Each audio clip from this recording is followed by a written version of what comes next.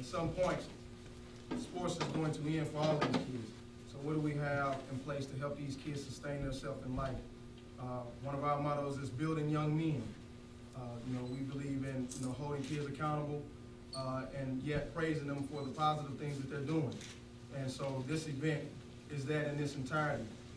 We want to thank you guys for allowing us to come here, first of all, and being an alliance with us in our journey in helping these kids understanding the power in giving back to the community. Guys, I want to welcome everybody here this evening. It really is an honor and really our privilege to have you guys here tonight. As football you, really want to thank Mr. Feeney and Mr. Fletcher for giving us this opportunity to have you guys here at our police department. Surround yourself with positive people, positive things will happen to you. All right? Surround yourself with negative people, you know the outcome. All right, so just stay positive. Surround yourself with positive people, and you will do great, I guarantee you. The best thing you can do is to separate yourself from trouble. If you see trouble, or if you see that individual or that kid who always find himself in trouble, separate yourself from that individual. Choose your friends wisely. Okay?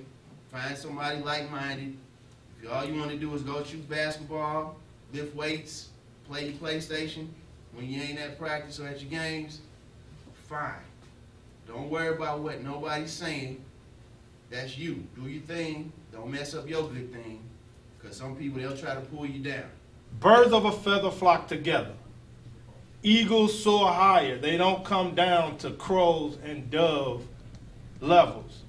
And right now, you're eagles flying high. Don't make the mistake of lowering your altitude to crows and buzzards and ravens, because if you do, then you'll find yourself in the same position that they are.